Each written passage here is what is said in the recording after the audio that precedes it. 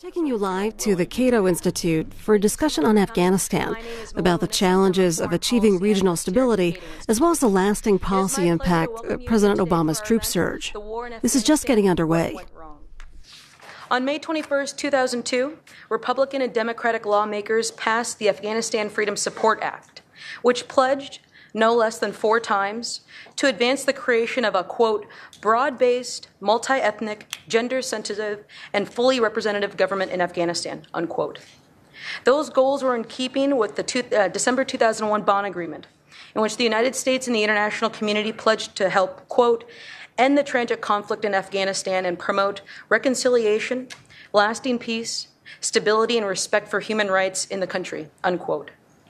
Nearly 11 years later, amid a daily parade of reports detailing human rights abuses, bloody insurgent attacks, chronic political instability, and rampant petty and large-scale corruption, Afghanistan continues to face serious obstacles.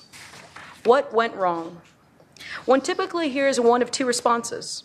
The first is that President George W. Bush squandered America's quick and easy victory by both committing an insufficient number of troops in the beginning and redirecting America's energies to Iraq.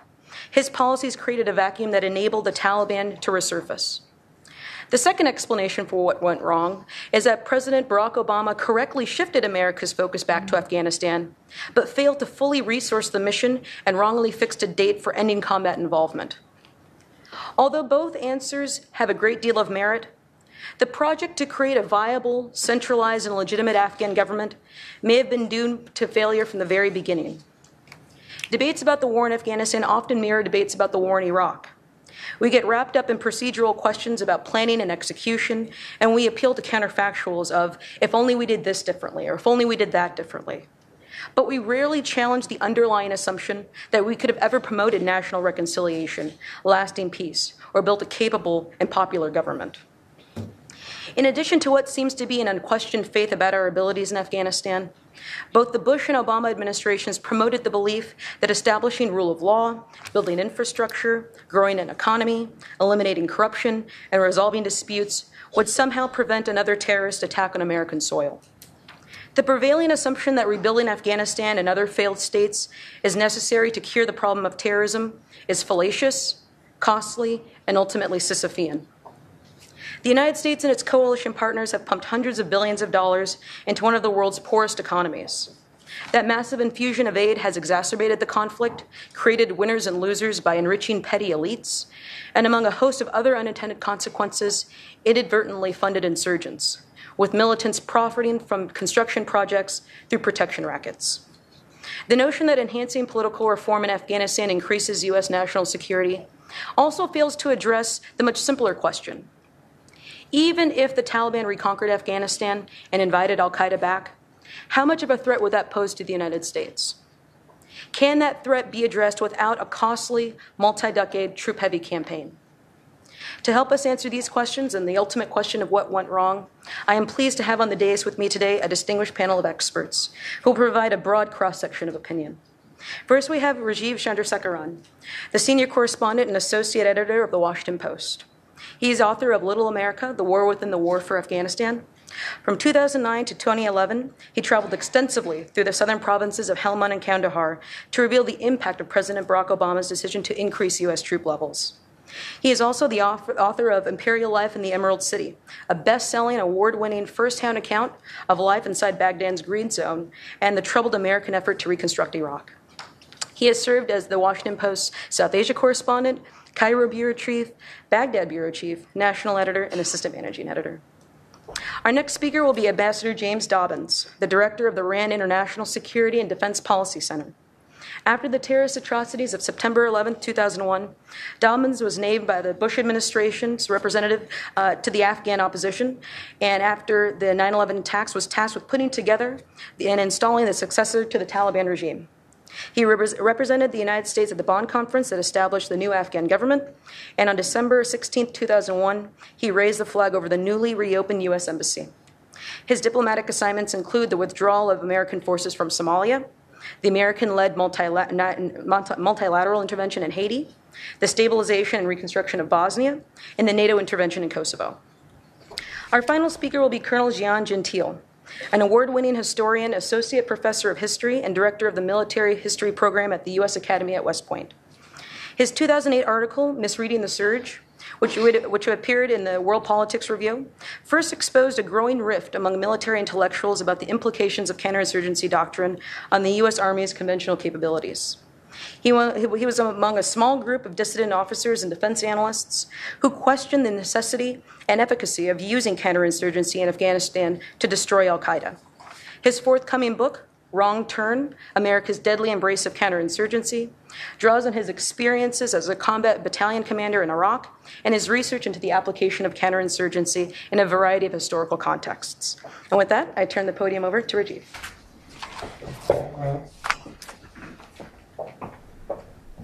Malou, thanks for that very kind introduction. My apologies to all of you who might have come expecting a pointed debate between the Cato Analyst and the Washington Post editor. There are actually many points of agreement between what she said and what I'm going to talk about briefly here in opening. What went wrong? Where to start with Afghanistan? Couple of things. If we look at the 2001 to 2009 time frame, the common criticism, as Malou noted, is that the U.S. took its eye off the ball in Afghanistan to focus on Iraq. That is true, and I'm not going to support the Iraq war by what I'm about to say, but there were two more even critical mistakes made by Washington and our allies, in my view, that were only tangentially related to the invasion of Iraq. The first is the Afghan Constitution. In the name of fighting corruption and promoting modernization, it centralized power in Kabul to an absurd degree. Karzai has the ability to hire and fire district governors and police chiefs. On paper, the Constitution aggregates power in the capital to a degree unseen in any other country on the planet, perhaps save for North Korea. The United States should have used its ample influence in the early years of the war, and this is not by any stretch of the imagination a criticism of Ambassador Dobbins, who did phenomenal work in the transitionary period, and this is really a set of issues that occurred after his tenure. But we should have used our ample influence in the early years of the war to push the Afghans to change their constitution, to draft it in a way that would be more in keeping with the country's traditions of decentralization. Our failure to do this, when we had the leverage to do so, provided the enabling framework for Karzai and other political elites. Actually, let's call them what they are, warlords and power brokers. It provided the framework for them to establish the kleptocracy that is the single largest threat to the stability of Afghanistan. The second is our failure to help Karzai in the early days of the war. Back in 2002, President Karzai did try to do the right things. He wanted to take on the warlords and establish a more technocratic government. But when he asked Washington to authorize the deployment of NATO forces beyond Kabul to other major Afghan cities, he was told no. Defense Secretary Don Rumsfeld didn't want to commit additional U.S. soldiers to the country. When Karzai asked the U.S. military later in 2002 for help to remove a warlord-turned-governor in western Afghanistan who was enriching himself through smuggling, and Karzai argued to Washington that doing so was essential to establishing the authority of the central government, the request was rejected on the grounds that U.S. troops were not to engage on what was being called green-on-green activity, even if one side was the president on whom our nation was depending. Since we weren't going to provide the muscle to remove the warlords, Karzai engaged over the following years in a rational act of self-preservation. He cozied up to them. By the time we and our NATO partners got wise about the damage the warlords were wreaking across the country, Karzai had firmly moved into their camp. Now let's fast forward quickly to 2009. You all know the stakes. Obama had campaigned on Afghanistan being the good war. He endorsed a counterinsurgency strategy for Afghanistan in the early weeks of his first term without much of a substantive discussion. General Stan McChrystal told him that if he didn't commit to a surge, defeating the Taliban would no longer be possible. You all know what Obama did. 30,000 more troops, but with a deadline. The first troops would have to start coming home within 2 years, a date the president took from the military's own planning documents that promised that areas could be cleared of insurgents and turned over to the Afghan security forces within just 18 to 24 months. What went wrong? Let's break it into two levels. The first is strategic. That is, was the coin strategy and the surge the right decision? The second is operational. That is, once the president signed off on the coin strategy and the troop surge, how well did the organs of his government, the Pentagon, the State Department, USAID, even Obama's own White House, how well did they implement his policy? Let's start with strategy if we could. And let me state up front that I believe coin can work if the conditions are right and the cost is merited. But for coin to prevail in Afghanistan, several things needed to occur. The Afghan government had to be a willing partner. The Pakistani government had to be willing to crack down on insurgent sanctuaries on its own soil. The U.S. government had to be willing to commit troops and money for several years. And the American people had to be patient enough for security to improve gradually. First, let's talk about the Afghan government. Karzai never agreed with the U.S. war strategy. Isn't having a supportive, credible host nation government a fundamental prerequisite for counterinsurgency? We know most Afghans have no great love for the Taliban. They view the Talibs as the religious zealots that they are. And the Afghan people know well what it was like to live under the Taliban. But it turns out they have no great love for their own government either. It's because Karzai's government in many places is filled with warlords and corrupt scoundrels, many of whom don't provide basic services to the population. Of course, the answer in Washington has been coin. If only, the thinking goes, we can build institutions of subnational governance and we can connect those institutions on to the provincial capital and then on up to the national capital, we can fix this mess. It was such an appealing idea, but it was fundamentally flawed. That's because Karzai has no interest in letting us succeed. Because if we did, it would disrupt his patronage networks and the deals he's cut with regional power brokers. So he undercut reformers, and he slow-rolled efforts to build up institutions of local governance. We Americans, or the U.S. government, naively assumed back in 2009 and 10 that the failure to get civil servants down to the districts was because of a lack of human capacity. Sure, that was a problem, but the bigger problem was that Karzai simply didn't believe in the venture, and he had his ministers interfere with the process even when the United States was footing the bill. Pakistani government, real quickly on this one, after the Taliban leadership relocated to Pakistan after the commencement of military action in Afghanistan in 2001, they were given a degree of safe harbor by Pakistan's intelligence service, the ISI. But back then, in the early years of the conflict, the Pakistanis refrained from giving the Talibs overt assistance. They were allowed to meet, reorganize, they could raise their own money and whatnot, but they weren't getting a lot of direct help. When we decided to surge troops, all that changed. By late 2009, the Talibs were getting substantial amounts of both money, intelligence, and other materiel via civilian intermediaries from the Pakistani military. By one assessment, by the spring of 2011, at least half of all insurgent commanders were working closely with ISI operatives. The domestic front, the price tag, was it worth it? You know, it costs about, on average, $1 million to keep one American service member in Afghanistan for a single year. That means that the annual tab for the war in 2010 and 2011 was about $100 billion. Is achieving a marginally less bad outcome in Afghanistan worth that expense? And what about the Afghan army? You know, instead of compelling Afghan soldiers into action, the surge in many cases sent the opposite message. The Afghans often decided to hang back and let U.S. troops do the fighting.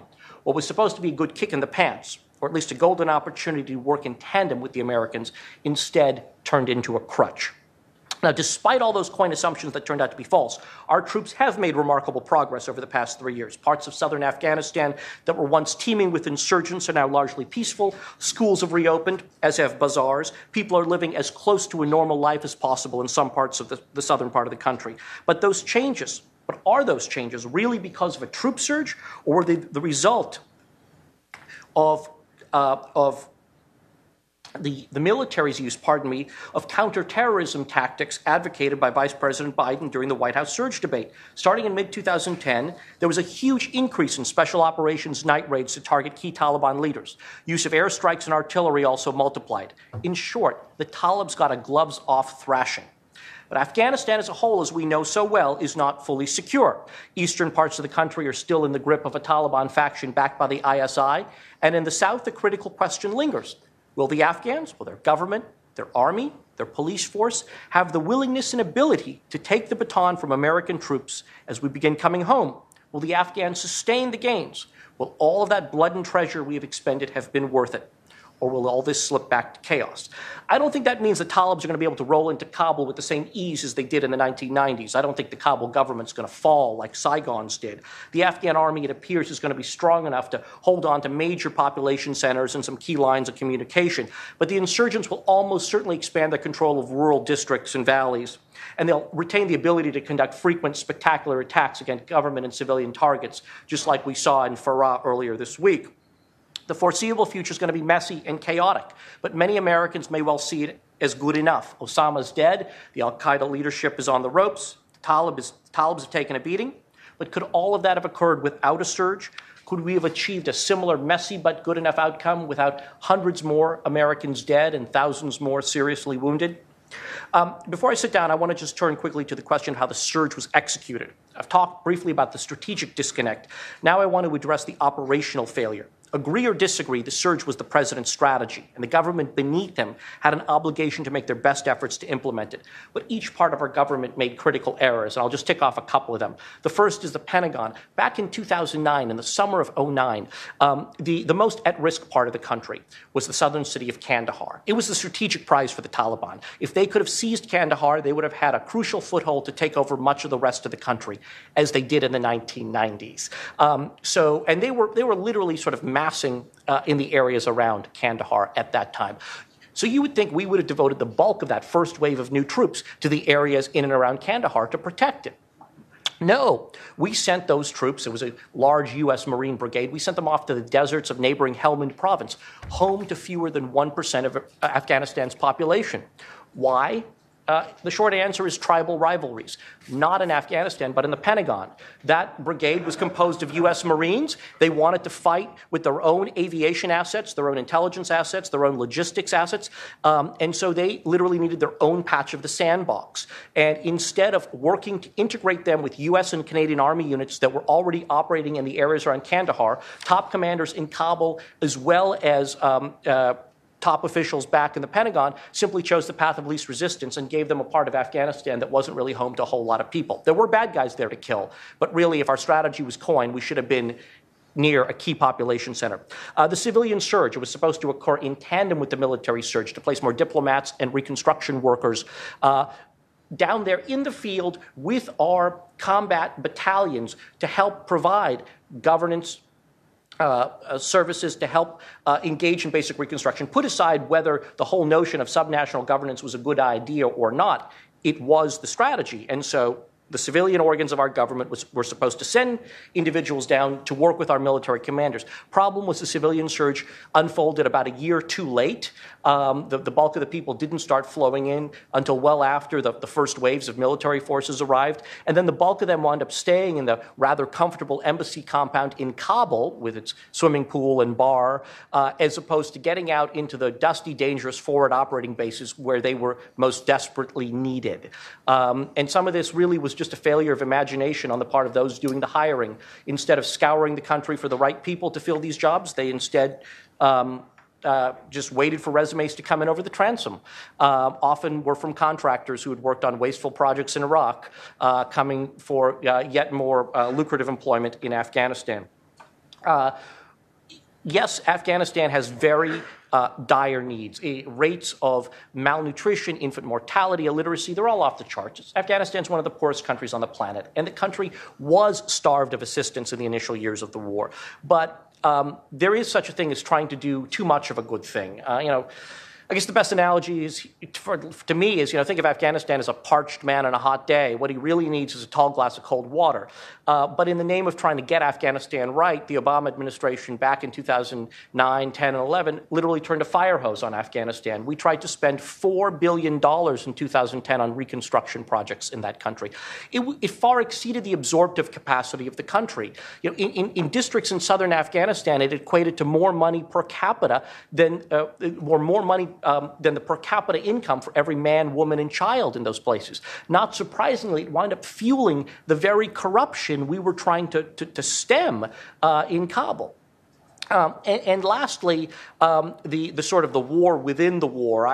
In my travels back and forth to Afghanistan, I discovered that it wasn't just the fighting over there. There's also a huge degree of bureaucratic infighting here in Washington. And the most pitched battle that I kind of came upon was that between the State Department and the White House over the subject of reconciliation with the Taliban. There was no substantive policy disagreement. State and the White House both favored trying to lay a framework to get to eventual negotiations with the Taliban, reasoning that the only way this conflict was going to end in any reasonable way was across a negotiating table, that you weren't ever going to be able to kill every last single Talib. But State's point man for this was Richard Holbrooke. And he was a guy who had some eminent qualifications. He helped broker the Dayton Peace Accords. He'd served in the U.S. delegation to the Paris peace talks, aimed at ending the Vietnam War. But he was also a guy with really sharp elbows, a big ego, and a very dramatic personality that didn't go down so well in a White House run by a president nicknamed No Drama Obama.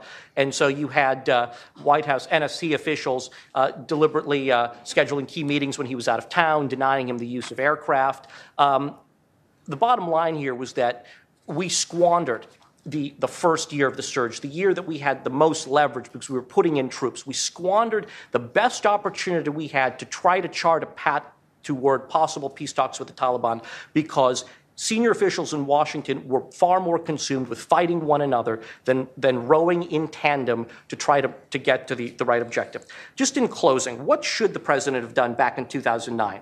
I'm not one of those who think we should have simply packed up and left. Had we done that, or even if we do that today, it likely would condemn the Afghans to the hell of a prolonged insurgency or another civil war.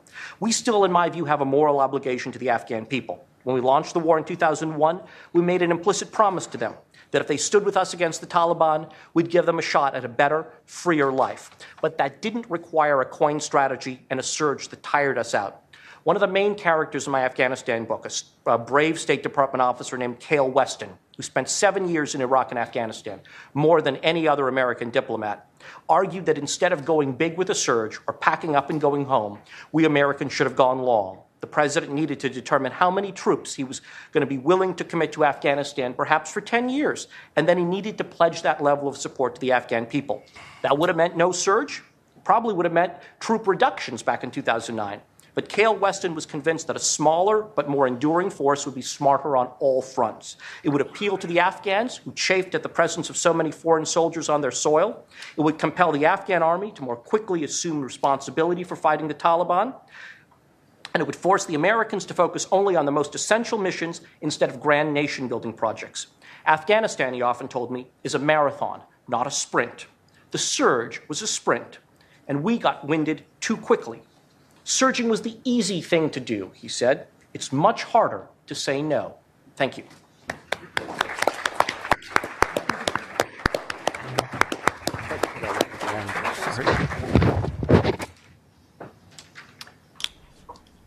Well, again, thanks for inviting me to this. I think there's a good deal of agreement between myself and the previous speakers, but I think I have a somewhat different emphasis. And tend to look at most glasses as half full rather than half empty. I do want to get to what we've done wrong and what went wrong in Afghanistan, but I think it might be useful just to start off with what's gone right. Since 2001, Afghanistan's GDP has gone up has gone up 5 times. It's 5 times bigger than it was. In 2001, there were 700,000 children in school. Today, there are 8 million, of whom about a third are girls. There are even 77,000 university students in Afghanistan. As the result of that, literacy, which was, I think, around 15% in 2001, is already up at 35%. 10 years from now, more than half of Afghans will be able to read and write, 55% in 10 years, and 80% in 20 years. About 60% of Afghans currently have access to very basic health care. The result is that longevity has gone up from 44 years life expectancy in 2001 to 60 years life expectancy today. Maternal mortality, that is women dying in childbirth, has been reduced by 80%. Child mortality is down by 44%. Afghans have access to a vibrant and numerous media, with hundreds of radio stations, dozens of privately owned TV stations. About 60% of Afghans today have access in some way to television. 95% of them listen to the radio. And rather remarkably, given that no Afghans had a telephone in 2001, 2/3 of Afghan households currently have telephones. The result is an Afghan public that's a lot more optimistic about their future than we tend to be about their future. In fact, they're a lot more optimistic about their future than we are about our future. In the recent opinion poll, 52% of Afghans thought that the future would be better than the past and better than their current situation. They were optimistic. This is up from 46% a year earlier. If you ask the Afghans the classic Ronald Reagan question, are you better off today than you were 4 years ago, 53% of them say yes. I think in the United States it's around 15%. Afghans, rather surprisingly, have high degrees of confidence in their army, 93%, police force, 82%, government, 75%. Now, a lot of people say, well, they're just giving answers to the questions that they think that you want to hear or that the government wants to hear. But the same polls show very high degrees of concern about corruption and very clear criticisms of the government against those more general backgrounds.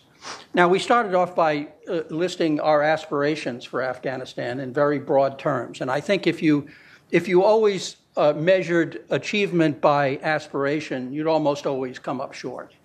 10 years after the American Revolution, you'd have to declare it a failure because we hadn't created a society with the central promise of the Declaration of Independence, which was that all men were created equal.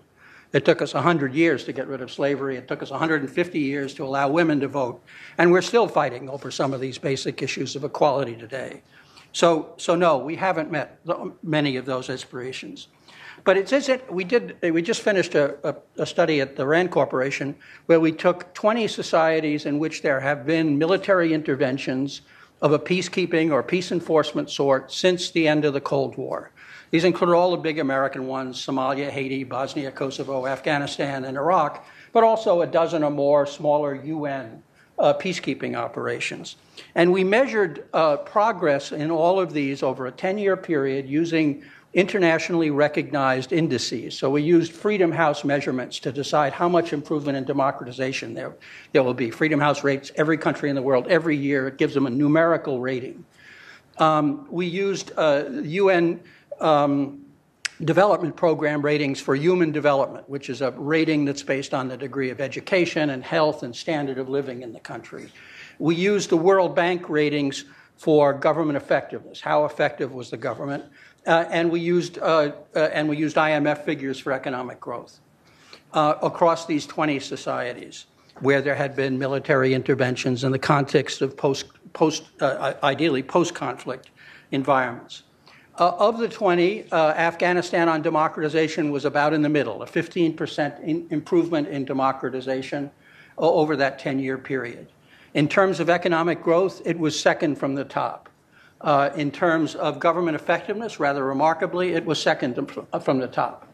Now, these are rates of improvement, not absolute achievements. And in human development, it was the top of all 20 countries. So there have been things that have gone right in Afghanistan. But of those 20 societies, 16 are at peace today. So 16 of those 20 interventions succeeded in bringing enduring peace.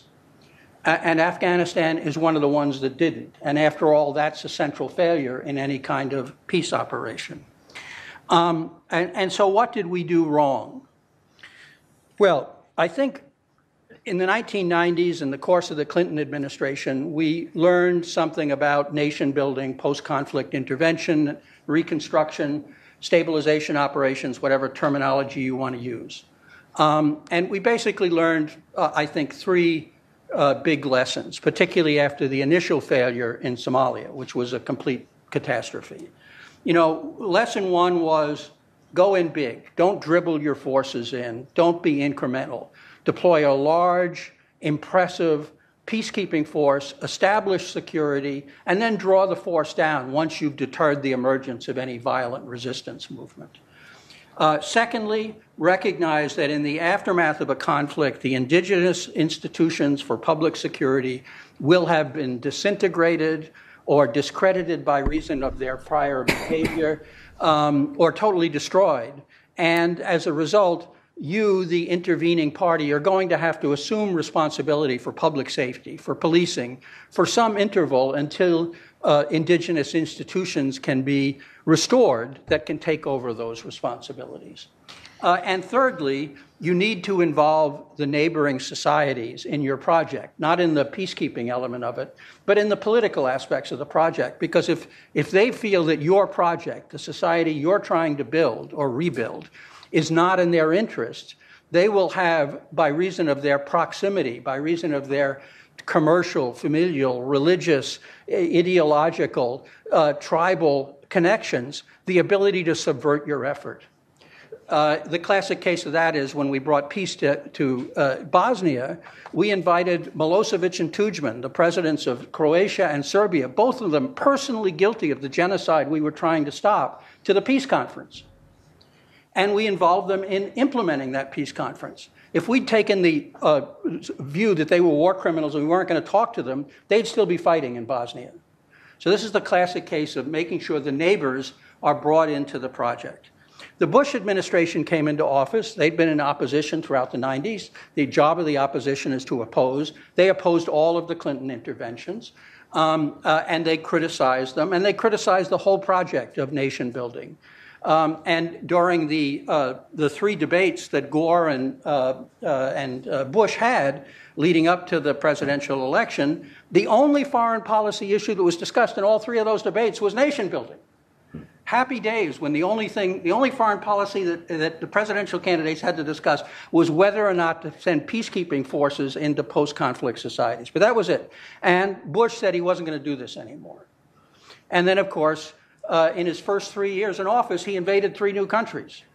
So he went into Afghanistan in 2001, into Iraq in 2003, and by the way, we probably forget, but in 2004, U.S. troops went back into Haiti yet again. So the Bush administration felt compelled to do nation building, although they didn't call it that, even though they promised not to do it. And so they were determined to do it very differently. They weren't going to learn any of the lessons that the Clinton administration had absorbed. They were going to approach this fundamentally differently. And Don Rumsfeld explained what he called the small footprint, low profile approach to nation building by arguing that in having flooded Bosnia and Kosovo with international military manpower and economic assistance, we had made those two societies, we had turned those two societies into permanent wards of the international community. And we were going to avoid doing that in Afghanistan and Iraq by absolutely minimizing those kinds of commitments, by putting in the smallest number of men and the smallest amount of money possible so that Afghanistan and then Iraq would become self-sufficient more quickly. This was, in effect, a transposition of the 1990s debate over U.S. welfare reform to the international realm. And the analogy could not have proved more inapt. The strategy of reinforcing a military operation only under failure, of making a minimal commitment and then raising it only once your initial commitment had shown to be inadequate, only after you were facing defeat on the battlefield, turned out to be an absolutely terrible way of resourcing and a vastly more expensive way of resourcing these.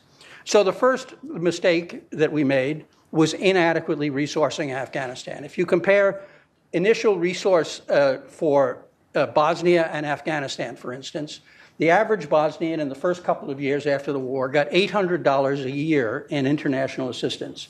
In Afghanistan, it was $50 a year. So in other words, Bosnia on a per capita basis got 16 times more assistance than Afghanistan. If you look at the amount of international military forces that were committed to security, then the number is even more striking. We put 60,000 troops, the NATO, put 60,000 troops into Bosnia, a society of only 3 million people.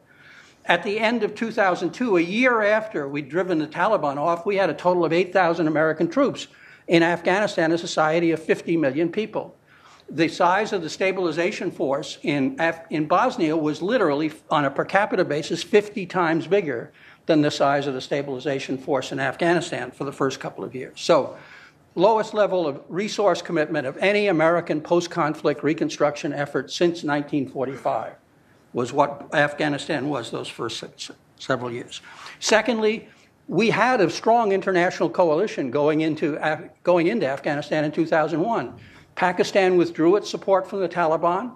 Iran cooperated with us quite closely in the diplomacy leading to the creation of a new Afghan government and offered further assistance in the aftermath of the installation of the Karzai government. And the administration's response was to put Iran on the axis of evil list and to allow the Pakistanis to resume their assistance to the Taliban. So we ignored lesson 2. In terms of establishing public security, the Bush administration took the position that U.S. troops in Afghanistan would do no peacekeeping, and neither would anybody else. They allowed a small peacekeeping force to go into Kabul because the Afghans insisted on it. They refused the pleas both from Karzai and from the UN to expand that peacekeeping force to the rest of the country, and they took the position that U.S. troops in the rest of the country would not do peacekeeping. The result was we turned security throughout a society of 70 million to the Afghans, a society that had no army and no police force. So I think it's not remarkable that things deteriorated, that the Taliban was able to reconstitute itself, to recruit, to refinance, to reorganize, and to begin to project power from Pakistani sanctuaries back into Afghanistan. And the United States responded in dribs and drabs over the years.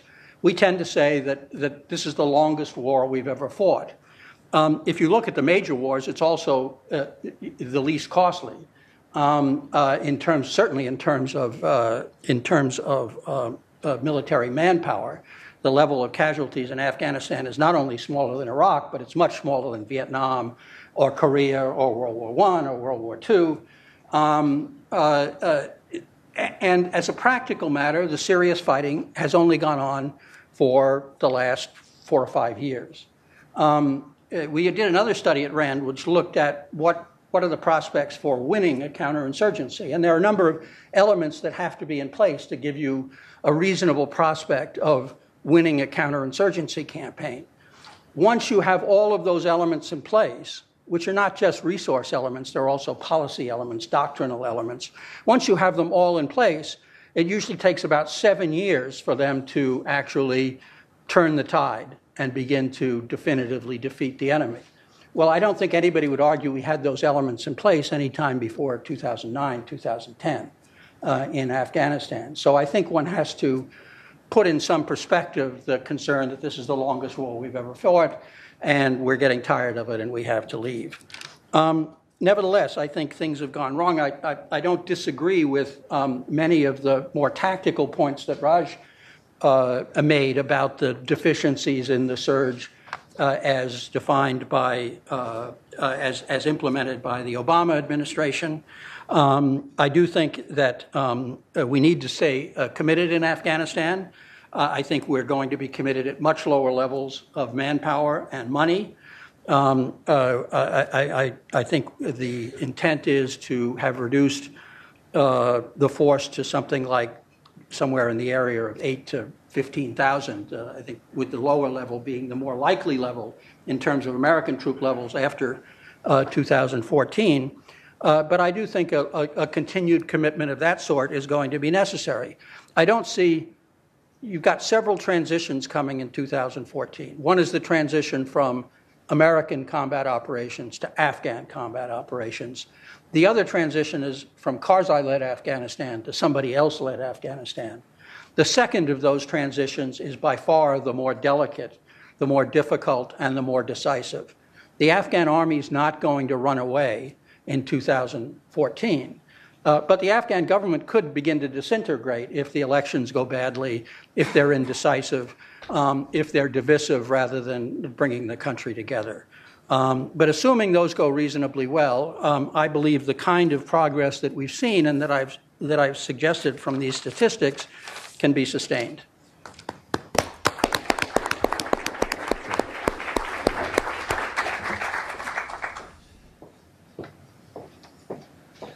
Well, thanks to Malou and the Cato Institute for putting this panel together. I have to start off with, I was going to ask Malou to do this, but I forgot. But I have to start off with a disclaimer that says the views that I'm about to present to you are mine and not necessarily those of the U.S. government or the Department of Defense. So now, having said that, let me, I am serving Army Colonel and I teach history at West Point, and I consider myself to be a student of history. And so if you don't mind, I'd like to start off with some history and to talk about the American war in Vietnam and pose this question of what went wrong for this panel in Afghanistan to the question that people were asking shortly after the United States lost its first war in Vietnam as to what went wrong with the war in Vietnam, and more specifically, why did the United States lose the war in Vietnam? And what came to be, I think, understood is that the reason why, I think the right answer for why or what went wrong in Vietnam and why the United States lost was that the United States lost the war because it failed at strategy.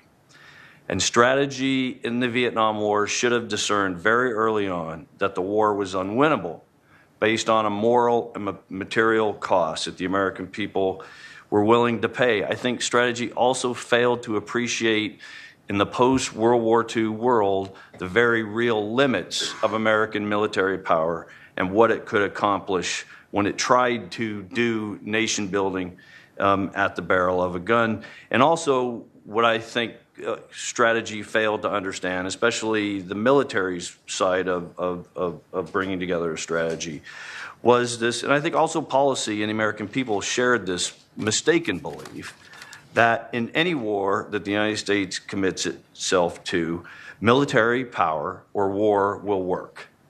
As long as the operations are done correctly, war can work. These were, I think, the real lessons that came out of the Vietnam and answered the question, what went wrong?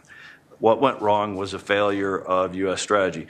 But you see what started happening in the 1970s and especially in the 1980s, this basic insight, I'm going to tie all this to Afghanistan in a minute, this basic insight as to what went wrong in Vietnam, namely that the United States failed at strategy, started to get buried by a different explanation that said what went wrong in Vietnam was the way the war was fought. In this line of thinking, the United States lost the war in Vietnam, not because it didn't get strategy or policy right, but because it didn't fight the war in the correct way. See, there's a big difference there, is the way the war was fought. And one of the first to make this argument was a man, an Army colonel named Harry Summers, who in 1982 came out with a book titled On Strategy. And Harry Summers said the United States could have won the war in Vietnam if it wouldn't have focused on counterinsurgency and directed its efforts toward fighting the North Vietnamese Army and the Viet Cong main force units. That was the correct way to fight the war, according to Harry Summers.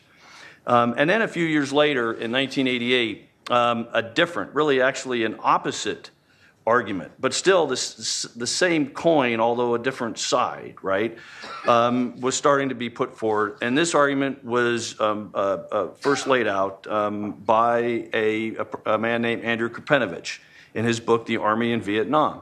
And Krepenovich argued, again, like Harry Summers, only different, the war could have been won if it would have been fought correctly.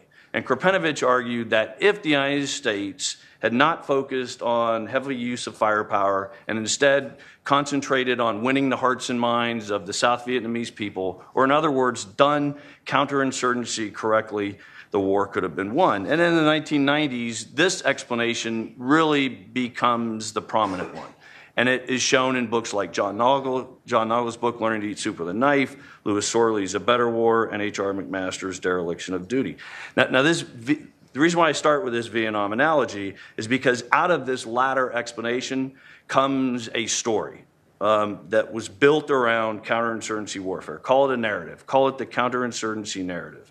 And this narrative said that counterinsurgency wars, like the United States in Vietnam, or the war in Iraq, America's second war in Iraq, or the war in Afghanistan, can be won as long as the Army and the military fights it correctly.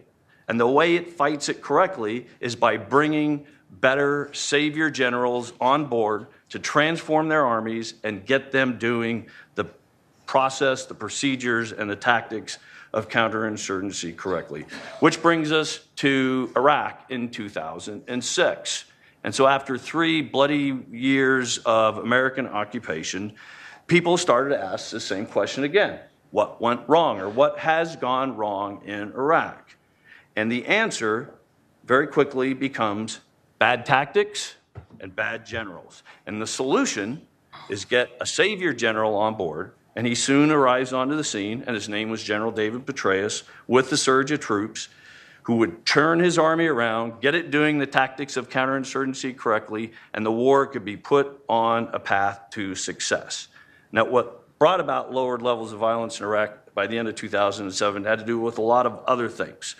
But this belief that by turning the tactical approach of the army around, as done by a savior general, this kind of thing can put these wars of counterinsurgency on the path to success, which then brings me to the war in Afghanistan in 2009. People asked again, well, we've been here since 2002, and now it's 2009. What has gone wrong? And again, we get the same answer. Bad tactics, bad generals, and the solution, the answer, is to tweak the tactics, get the army to do counterinsurgency correctly, bring an enlightened general on board, and this time his name was Stanley McChrystal, and the war will be put on the path to success. But the solution in Afghanistan, I think, these are my views, just like in Vietnam and just like in Iraq, has never been about the tactical use of military force or better generals replacing bad generals. This is the myth that many people have come to believe, but that's not the reality of it. The solution or the answer to this question of what has gone wrong with the war in Afghanistan, in my view, is strategy. And let me define what I mean when I say strategy. And it's very much informed by Clausewitz. And it's a simple explanation, but I think it's useful. In war, strategy sits in the middle of two other things or planes, right? On this side over here is policy, which puts war into place and gives its overall purpose. And then over here are the resources of war, oftentimes the tactical application of military force. And if strategy is done right, it looks to policy to see what the purpose of the war is for, and then it applies the resources of war to achieve policy aims with the least amount of blood and treasure spent to achieve that policy aim. So when I say strategy, that's the definition that I'm using for strategy.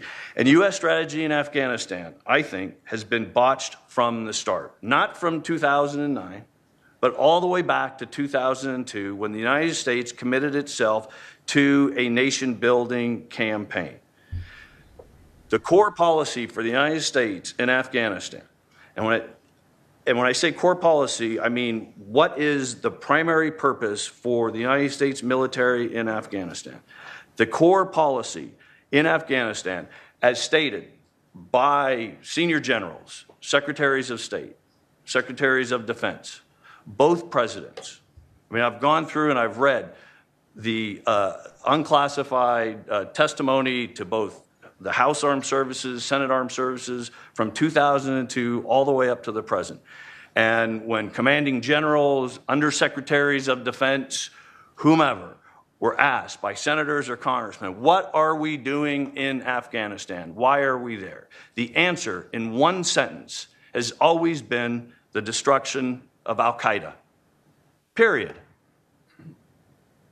Period. The destruction of Al-Qaeda. Now, if you think about it, this is a very, very limited core policy aim.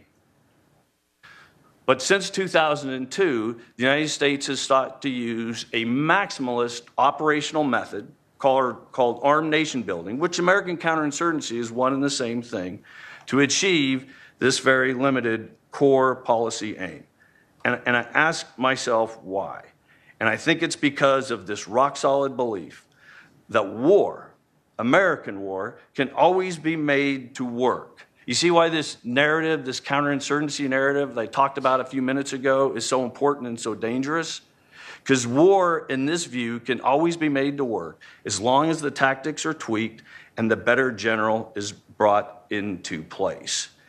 It's also become very, very hard to break out of this idea that the only way to achieve our limited core policy aims in Afghanistan is by doing armed nation building, because of this idea also that I think Rajiv mentioned of this moral commitment, sunk cost.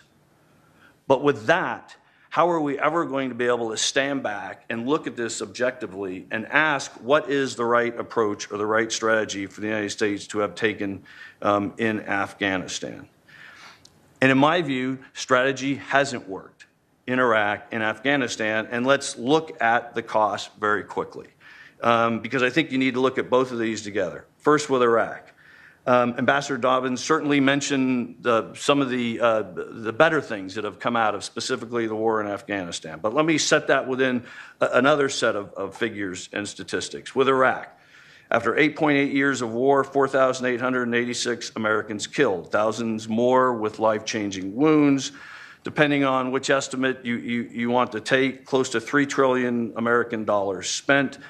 Iraq itself, close to 250,000 Iraqis killed. That many more seriously wounded, close to 1 million displaced from their original homes. Very few have returned. We've replaced one strong-arm leader with another. This one, Nouri al-Maliki, is allied closely with our regional adversary, Iran. Then we look at Afghanistan.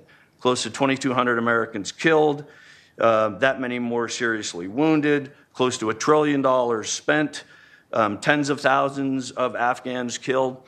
I often ask myself this, it's a counterfactual or historical hypothetical. And I ask this just to try to set in context what these wars have cost relative to what we've achieved. And I ask myself, if the United States had gone into Iraq like it did in 2003, and in Afghanistan in 2002, and then left, would the cost of the war, the levels of destruction and everything else, been any worse than what actually happened between 2003 and 2011 in Iraq and still ongoing in Afghanistan? If, as the very famous British strategist B.H. Little Hart said in the 1930s, the object of war is a better state of peace, with this kind of data that I just laid out, how can we say American war has worked in Afghanistan and Iraq? Now, this is not to say that we haven't achieved tactical success. I can point to success of my own cavalry squadron in West Baghdad in 2006, as can others. But in all of this, tactical success is supposed to lead up to something. So with that, I'll close by just posing a derivative question to the one of what went wrong in Afghanistan, and I'll ask this question. Where is the better peace that this decade of two costly wars in Iraq and Afghanistan, where is it, this better peace that was supposed to have been produced?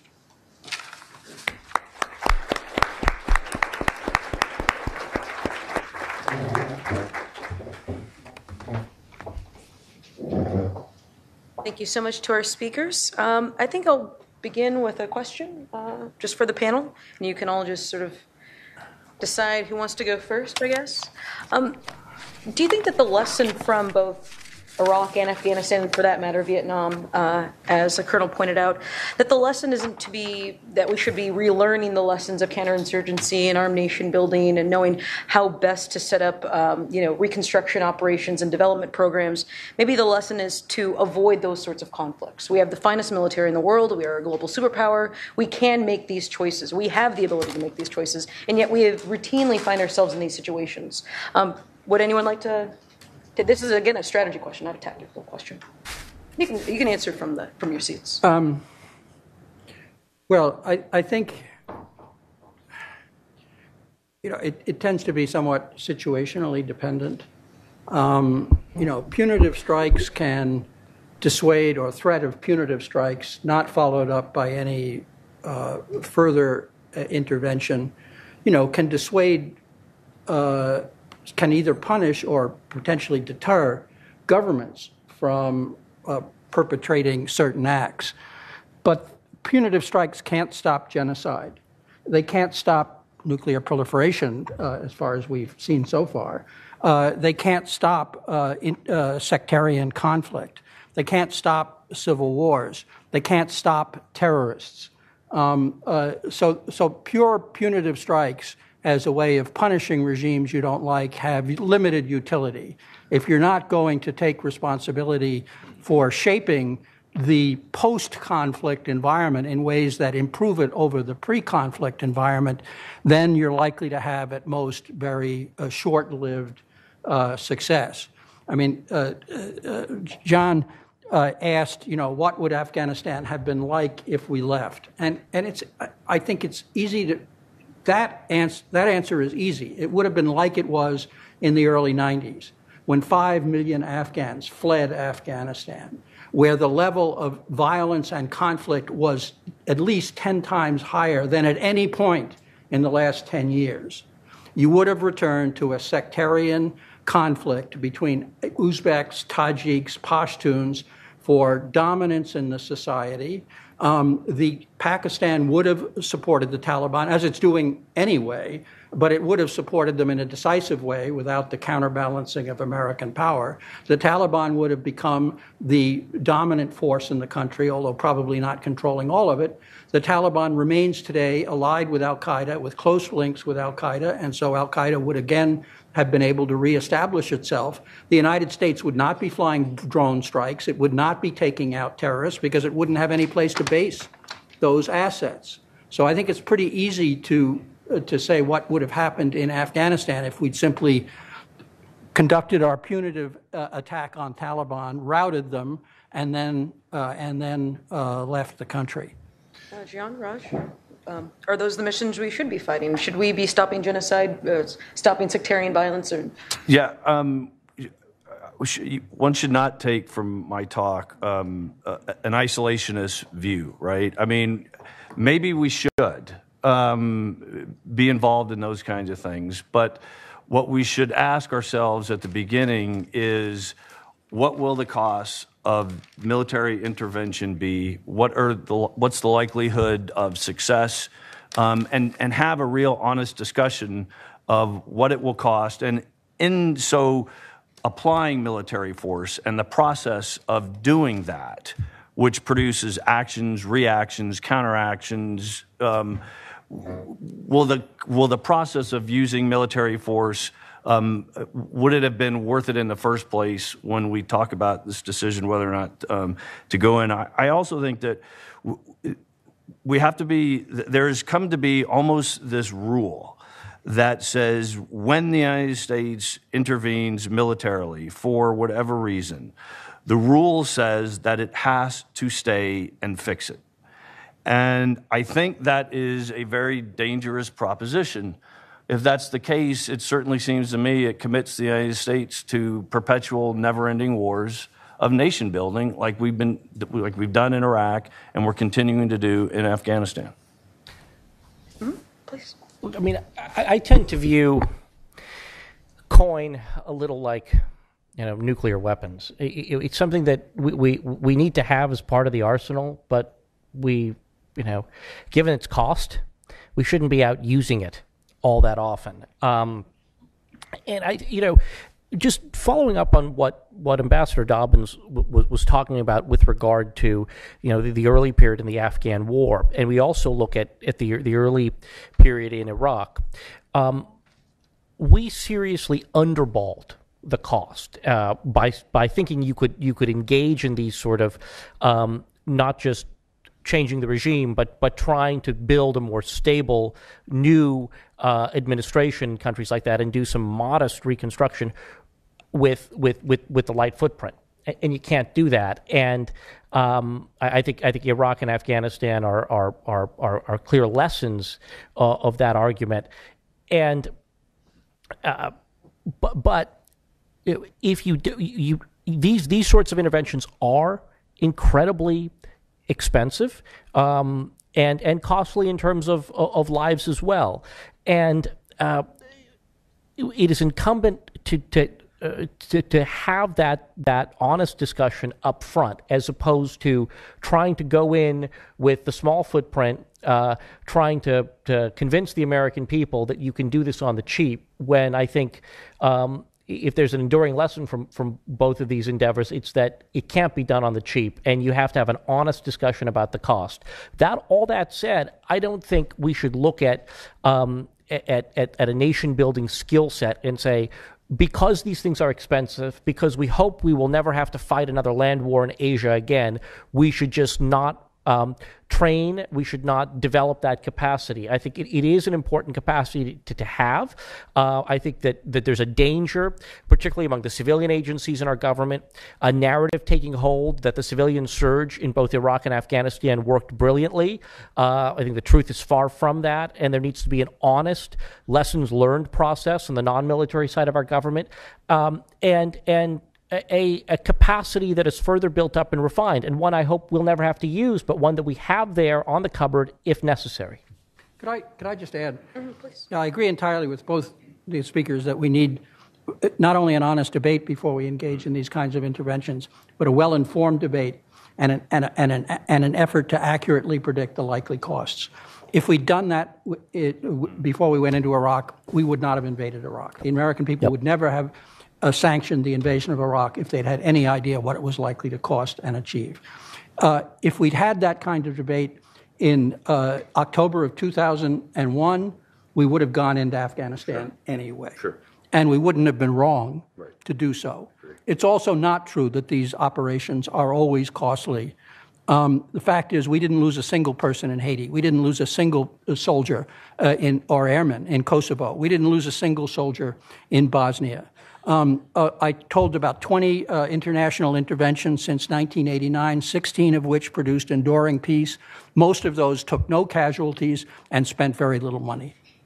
Just a quick to what Rajiv said. I think sometimes, too, we make too much of this notion of special skills required to do these kinds of operations, especially at the small unit level, because they really, a well-trained military unit can do these kinds of operations. But with this ongoing focus on lessons learned, figuring out what we did wrong tactically in Iraq or Afghanistan, it takes the important attention away from what's most important in these kinds of wars. And it's not the tactics of doing them.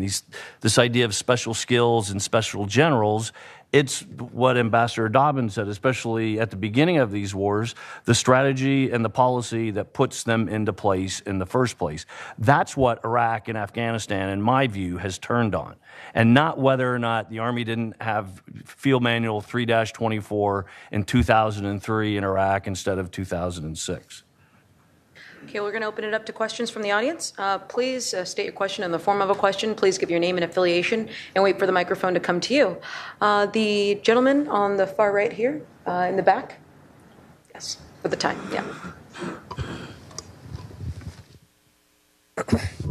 Hello, my name is Ogab Malik.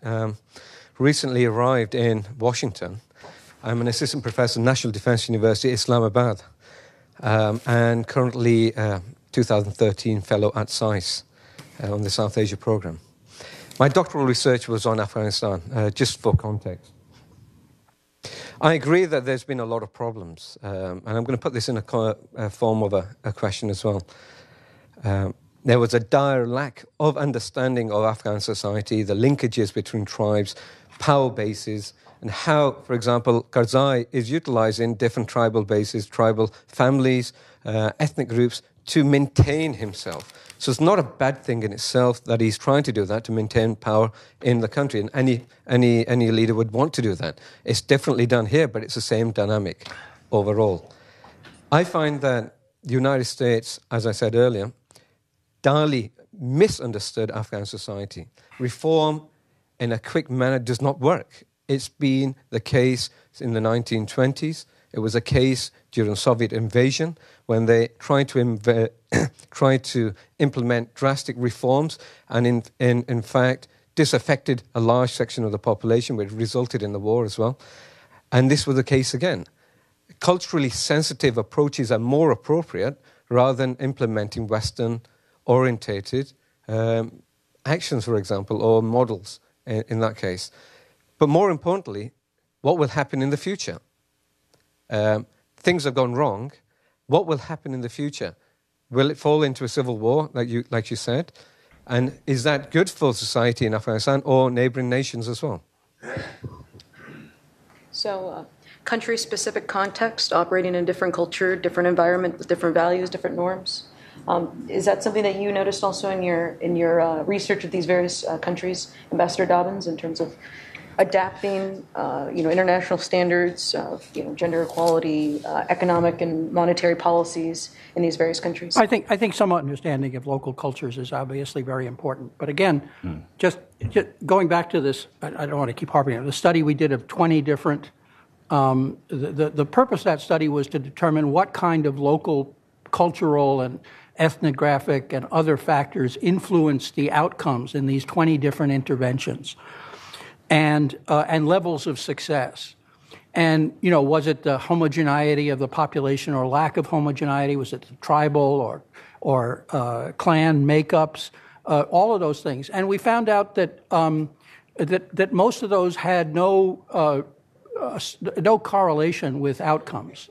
That the things that had most correlation with outcomes were, first of all, whether the intervention took place on the basis of a peace agreement and a peacekeeping, or whether it took place on the basis of an invasion. That was one of the two, dominant differentiators, if you will. But the other two factors were basically, one, could you convert neighboring countries from malign to benign policies? If neighboring countries would stop supporting contesting factions, stop feeding the conflict, put convergent pressures on indigenous actors to come together rather than to fight, you almost always succeeded. So geopolitics was more important than sort of cultural sensitivity. It was getting the neighboring countries to stop feeding the conflict and begin adopting benign, helpful policies. And the second was co-opting the contending patronage networks in the country into collaboration. They'd still be patronage networks. They'd still be seeking rents. They'd still be extracting wealth from the society, but they wouldn't be killing each other to do it.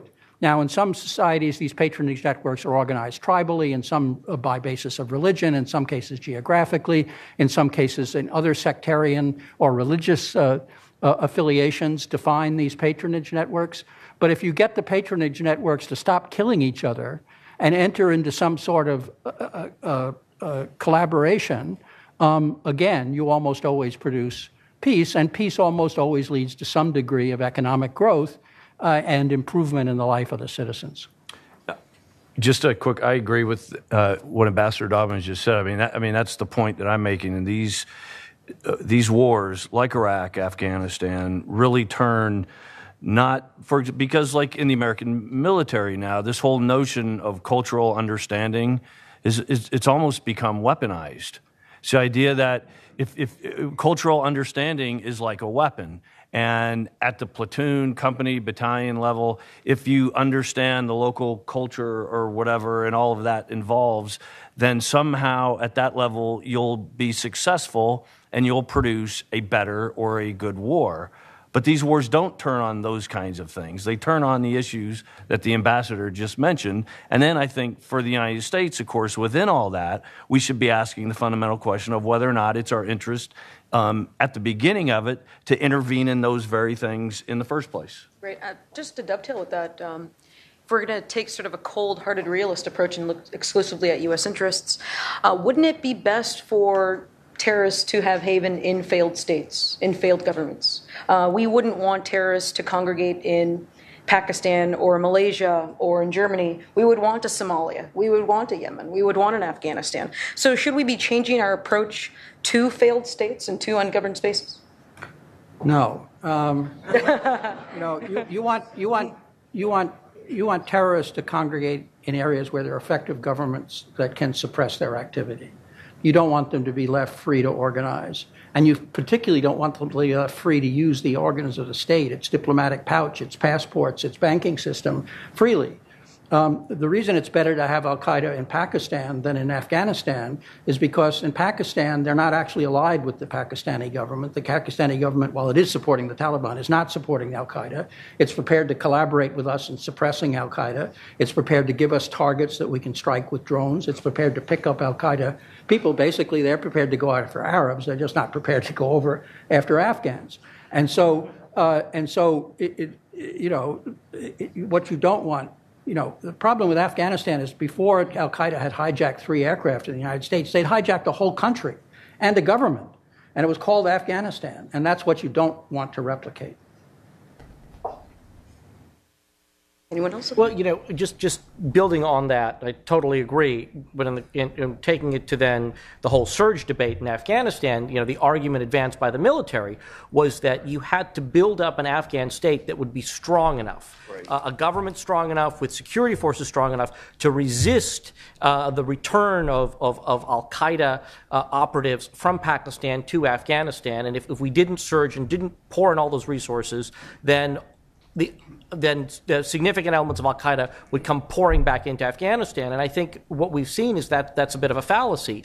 Al-Qaeda might do completely irrational things, but at their core, they are rational actors. And if the cost of doing business in Afghanistan is incrementally higher than it is in Pakistan, they're not going to come back in large numbers. And while, yes, the Pakistani government does take actions against them and does provide us with intelligence, certainly for those who are still around, Pakistan has been a more hospitable place for them to operate than in Afghanistan. And to keep the cost up in Afghanistan didn't require 100,000 U.S. troops. A couple of special forces, special operations task forces, coupled with other sorts of assets, could probably have made the cost of doing business in Afghanistan incrementally greater than in Pakistan, dissuading significant numbers of them from crossing back over the border. That's true as long we can stop doing counterinsurgency in Afghanistan and only do counterterrorism as long as the Afghan government does successful counterinsurgency. So it's not that counterinsurgency doesn't work in Afghanistan. It's too expensive to do with Americans. $1 million per American is just too much. And so we're going to do it more cheaply. And then the Afghans can triage and figure out which parts of the country it makes sense for them to tackle first, and with American support, as opposed to us doing it entirely for them. Right.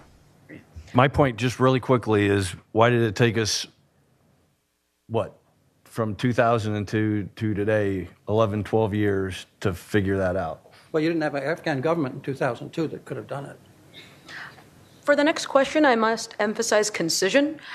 So the gentleman in the back who had his hand raised, right there, yes, who's standing. I'm Gordon Johnson. My only experience in your arena is post-military working in the Marshall Plan, which is a very different situation. Very much. But my question is, you haven't talked about perhaps the biggest difficulty that we created for ourselves in setting a deadline when we would leave. If we're going to go in, the calculation should seem to require support of the local people. If Vietnam is the lesson for the local people, we're going to leave them before we're going to leave any people who support us, we're going to leave before we should. Bush had a terrible time with the Democrats saying, you've got to get out, you've got to get out. And in a sense, how can you negotiate with the Taliban if you tell them you're going to leave in 2014 when the only thing they care about is when you're going to leave?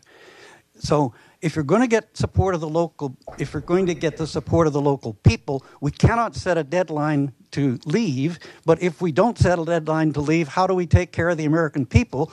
And it goes back to, again, Vietnam and the minister in Williamsburg who asked Lyndon Johnson, tell me, why are we there?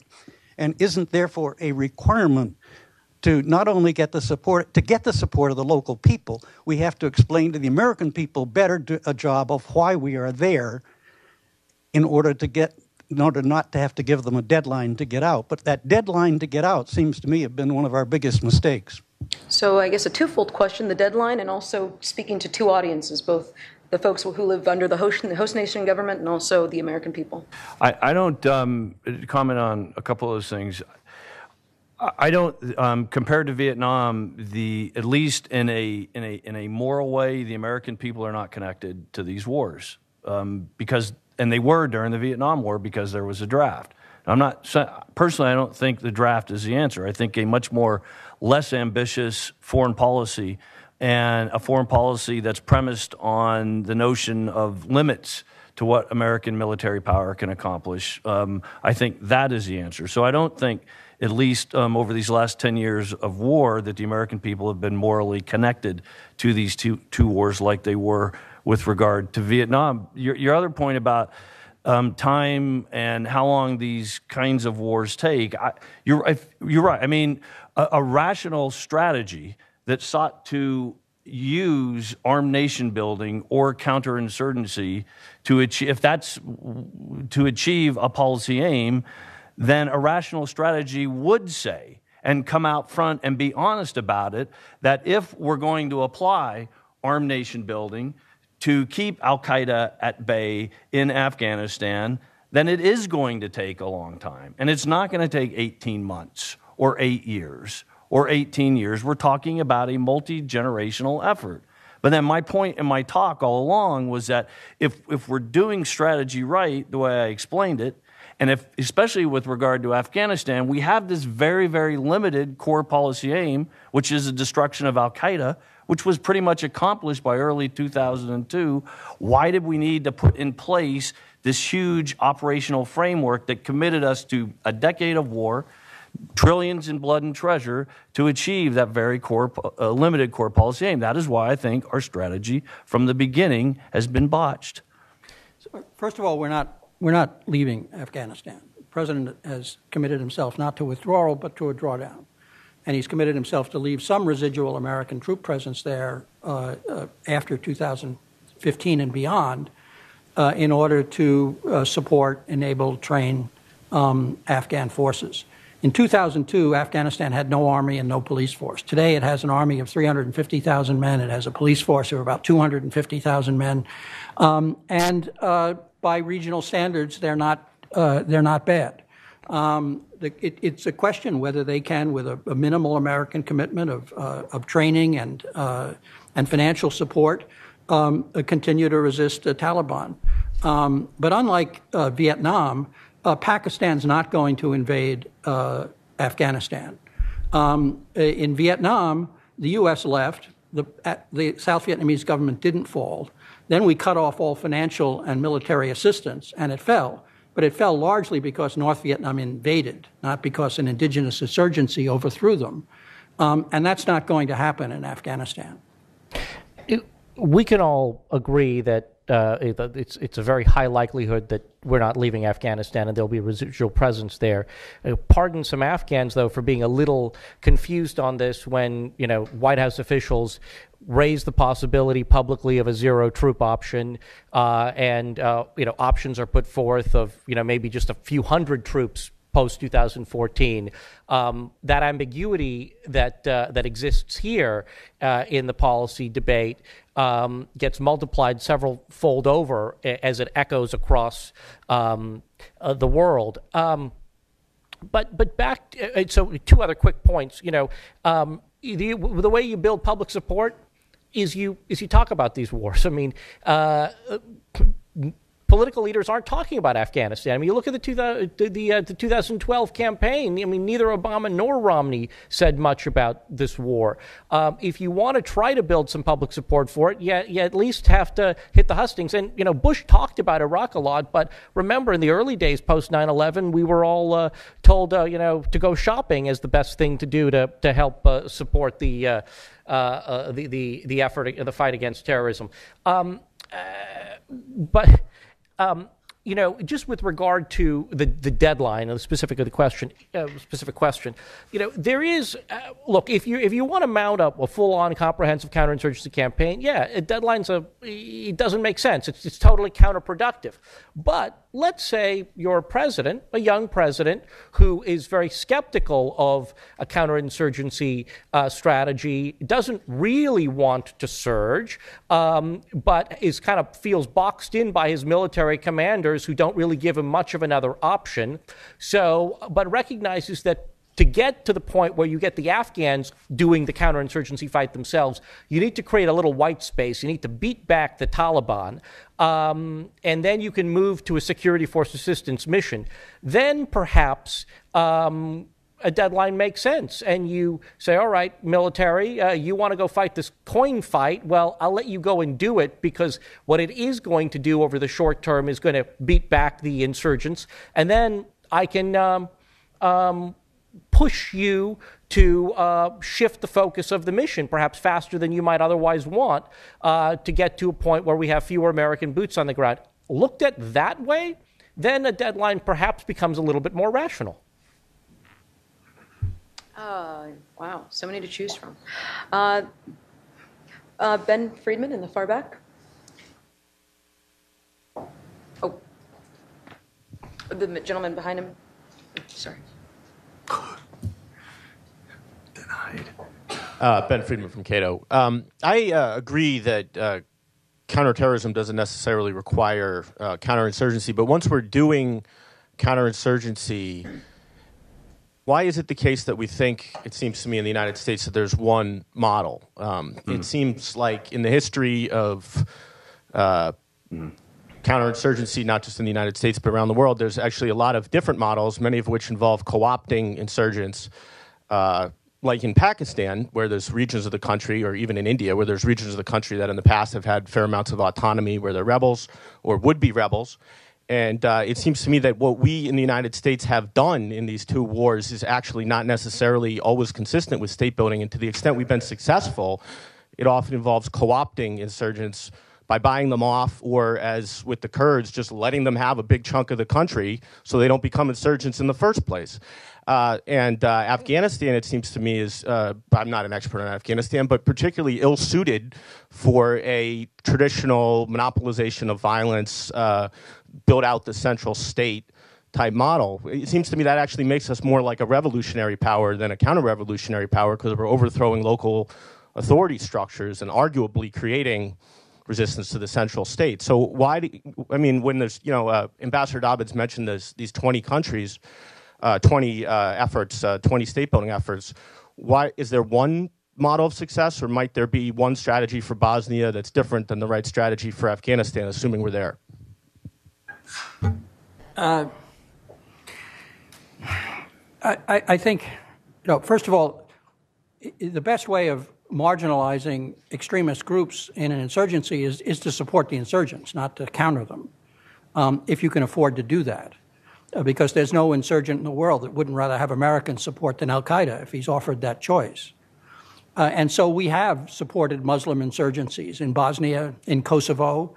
We supported a Muslim insurgency in Afghanistan in 2001. The insurgents were the side we were on in Afghanistan. We supported Muslim insurgents in Iraq in the Iraq Awakening by co-opting the Iraqi insurgents, the Sunni insurgents, and offering them protection. So yes, that's certainly a very viable tactic. There are cases in which you can't afford to do that, or where the insurgents won't come over. We offered the Taliban the option of handing over bin Laden after the 9/11 attack, in which case we promised not to attack them, not to invade the country, and not to overthrow them, and they refused to do it. So that option didn't work in that particular case. More generally, I expect Gian and I will disagree somewhat on the utility. Successful counterinsurgency requires a variety of different tactical and strategic approaches. You have to put a lot of different things in place to have success. Obviously, it is differentiated from society to society and situation to situation to some degree.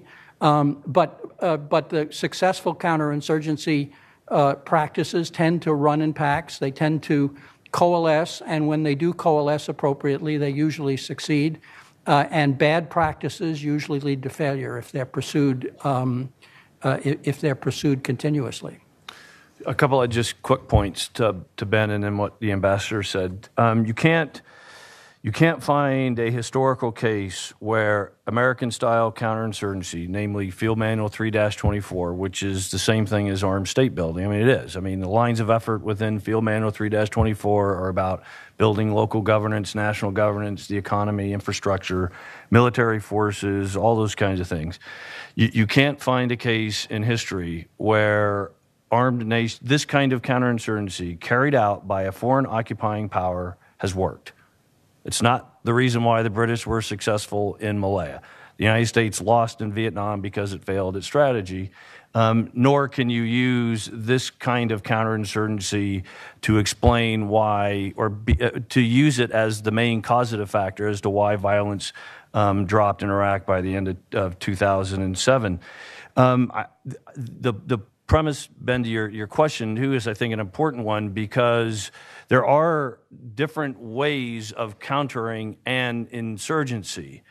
And I agree with the ambassador that there should be a variety of tasks or techniques or methods that the United States has when it decides that it is going to use military force to counter an insurgency. The problem with American counterinsurgency today, as it was laid out in Field Manual 3-24, which became elevated all the way up to the level of strategy, policymakers were using its language, is that there really isn't any variety. There's only one way to go about doing it. That's sort of the operational method. I mean, this is what Rajiv was talking about, right? I mean, that is, for the American military in 2009, when there was a legitimate, or there was an attempt at a strategic debate in Afghanistan, there really wasn't a debate at all.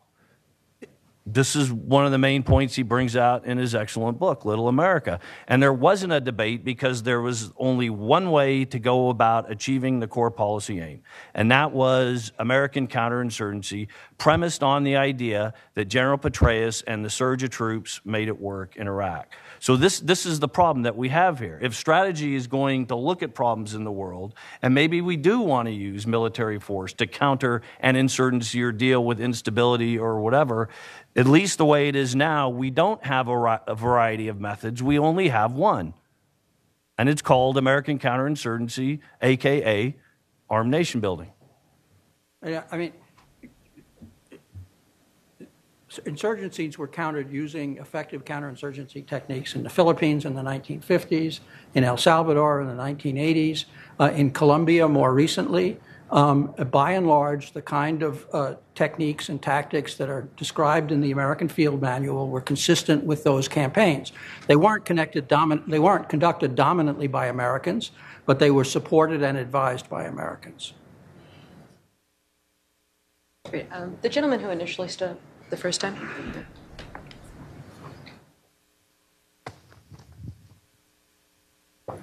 Hi, Bob Shadler. Thank you very much. You demonstrate impressively being informed, highly intelligent, but I would like to ask you to address a different framework. We, the people, were on board for the first Afghan war because of three very obvious specific things. 9/11, a determination that bin Laden and his associates were responsible for 9/11, and as was just mentioned, the Taliban government refused to give them up. So the mission of the first Afghan war, I would suggest, was to kill or capture bin Laden and his closest associates. That war ended when he left Afghanistan, and or when we realized he left. The second Afghan war began immediately afterwards, and that was to diffuse our embarrassment of having utterly failed. And so all of this about counterinsurgency and phone usage in Afghanistan and girls learning to read were not why we the people went into Afghanistan. And we would be just as happy barely being able to spell Afghanistan and having only a few specialists know where it is. But it was that purpose, and once that purpose was lost because he left, we were fumbling around. So building up a central government or improving life there was not something we the people signed on for. It was to kill or capture Afghanistan, and the government continues to avoid embarrassment by staying there. We didn't invade Germany in order to turn it into the most prosperous country in Western Europe. We didn't invade Japan in order to make it a prosperous democracy and a major export power. But we did both of those things very consciously in the aftermath of the war because we didn't want either of those countries to return, in one case to Nazism and in the other case to militarism. And we were quite successful. The reason we stayed on in Afghanistan was so that the Taliban wouldn't return, so that al-Qaeda wouldn't return, and also, incidentally, so that we'd have a base to attack al-Qaeda in Pakistan. Well, the threat from the Taliban certainly isn't on the level of Nazi Germany or Imperial Japan. You're not implying that, right? From your well, I'm implying that you always go into a war to stop something. You never go into a war for a positive outcome. You go into a war to stop aggression, to stop genocide, to stop something. And then once you've stopped it, you're left with, what do we do now? And the answer is, you want to make sure that the situation after the war is better than the situation before the war. Otherwise, what was the point?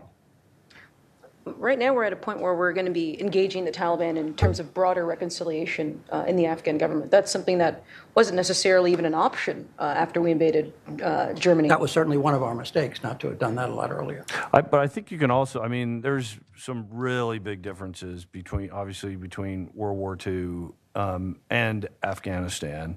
The overall global threat that was there in World War II with fascism and Nazism. And I think you can also look to World War II as a historical example where strategy made sense and worked, where you had unconditional surrender as the policy objective, and then a very elaborate and well thought through and generally well executed by all the allies, Soviet Union, the United States, Great Britain, and others, to achieve that policy aim. I think with Afghanistan, absolutely, we were right to go in and hammer al-Qaeda and the Taliban for their support of al-Qaeda. And then, I agree with a lot of the points that you made. We achieved our objective fairly quickly. And so by 2002, there's relatively speaking only a handful of al-Qaeda fighters left in Afghanistan. So now we're back to this basic, again, question of strategy. What does it take to keep after that core policy objective, and whether or not we needed to stay and fix and build in order to achieve it?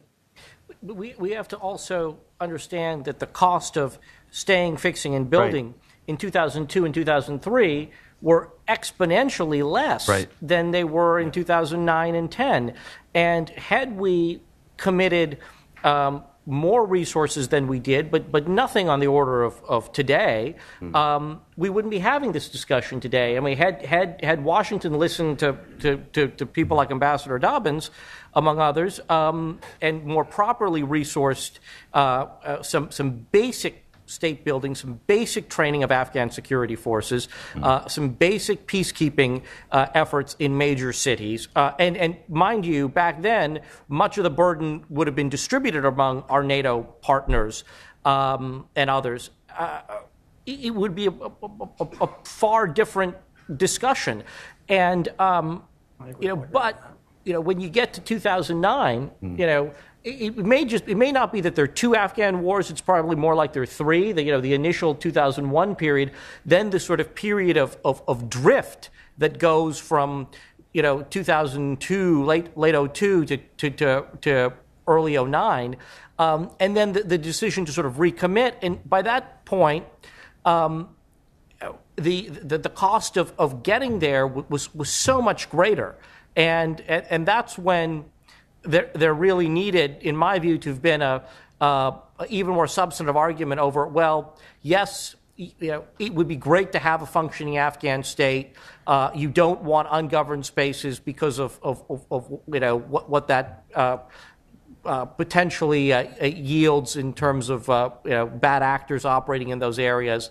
But is the cost-benefit analysis, which probably could have been very easily calculated back in 02 and come out in the positive, by 09, the cost at least to me, seem to be far, far too great. Oh, sadly, with that, we've actually gone over time, substantially over time. But I'd like to thank all of the speakers here on the dais with me today. Thank you, Ambassador Dobbins, Rajiv Chandrasekaran, and Gian Gentile. Thank you very much.